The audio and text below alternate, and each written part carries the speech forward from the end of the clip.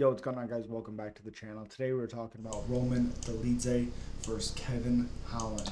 Roman Dolidze 13-3, 3-2 in his last 5 fights, 1-2 in his last 3, plus 145, underdog at 36 years old, 6'2", the 76-inch reach, fighting Kevin Holland, who's 26 wins, 11 losses, also 3-2 in his last 5 fights, also 1-2 in his last 3.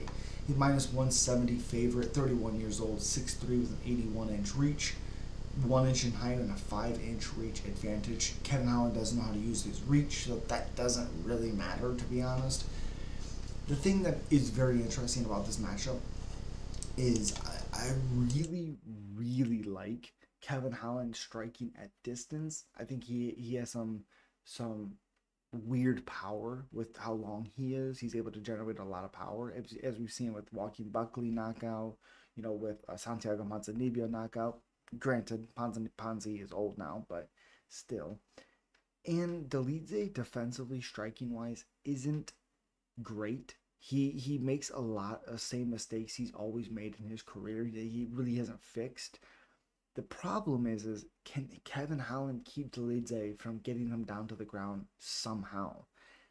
I'm worried that Holland's going to be too susceptible to accepting bottom position or on top position, really. Because even if Roman pulls guard and Kevin's on top of him, can he stifle Dolidze's ground game enough to get off his own damaging shots and win rounds? I think Roman Dolidze probably wins a lackluster split decision win where Kevin Holland could have gotten out of his guard or let his hands go a little bit more than he does.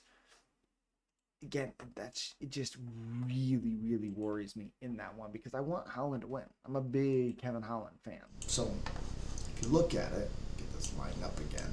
You look at it, strikes landed per minute 3.13 to 4.25, accuracies 42 to 49 for Kevin Holland, strikes absorbed per minute 3.37 to 3.20, defense is 50-50, takedown average is 1.26 to basically nothing, accuracy is 40 to 38.